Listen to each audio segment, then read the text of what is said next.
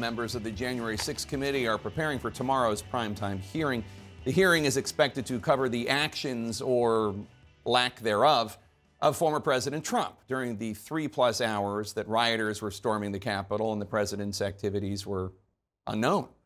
But as committee members try to get to the bottom of the past attempt to steal the election, our democracy remains under attack by the same forces. Let's start in Wisconsin.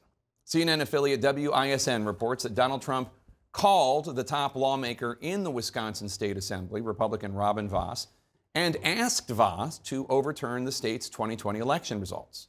When did that call happen? That call happened last week. Last week. Donald Trump is still trying to overturn the election results from almost 2 years ago. Listen to how Vos describes the call. He makes his case, which I respect. He would like us to do something different in Wisconsin. I explained that it's not allowed under the Constitution. Trump then went on social media, of course, and attacked Vos. Let's go to Arizona now. In Arizona, late last night, the state's Republican Party censured its Republican House Speaker, Rusty Bowers, because Rusty Bowers testified factually before the January 6th committee last month and said that he told Trump he would not participate in Trump's fake electors scheme. I said, "What would you have me do?"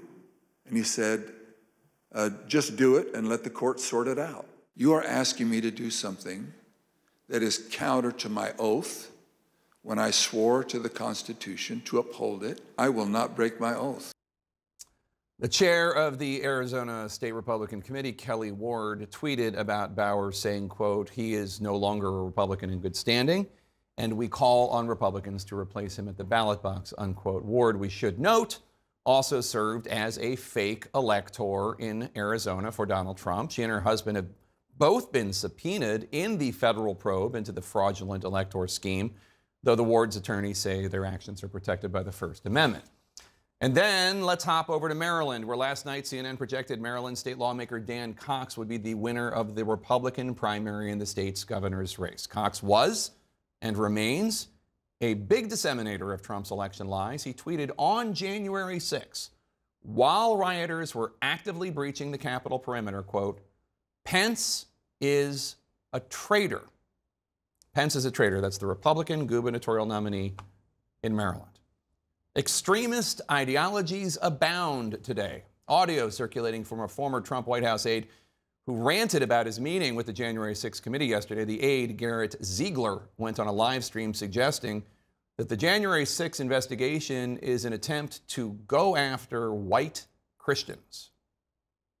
They're Bolsheviks, so they probably do hate the American founders and most white people in general. This is a Bolshevistic anti-white campaign. If you can't see that, your eyes are freaking closed.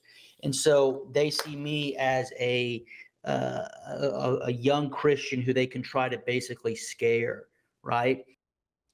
A Bolshevist anti-white campaign going against Christians. Mask off. Now, it might be tempting to compare Donald Trump to Shoichi Yokoi, the Japanese sergeant discovered hiding in the jungles of Guam in 1972, 27 years after World War II had ended, mistakenly of the belief that World War II was still going on, that the Japanese had not lost. But Yokoi was just one man. Donald Trump has an army of similarly deluded and ill-informed zealots, and they continue to fight for that corrupt cause.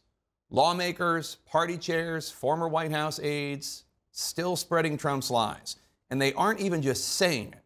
Many of them are campaigning on it and winning Republican primaries on it, even as they fight to undo the country's election laws today, right now. The clear and present threat to American democracy continues.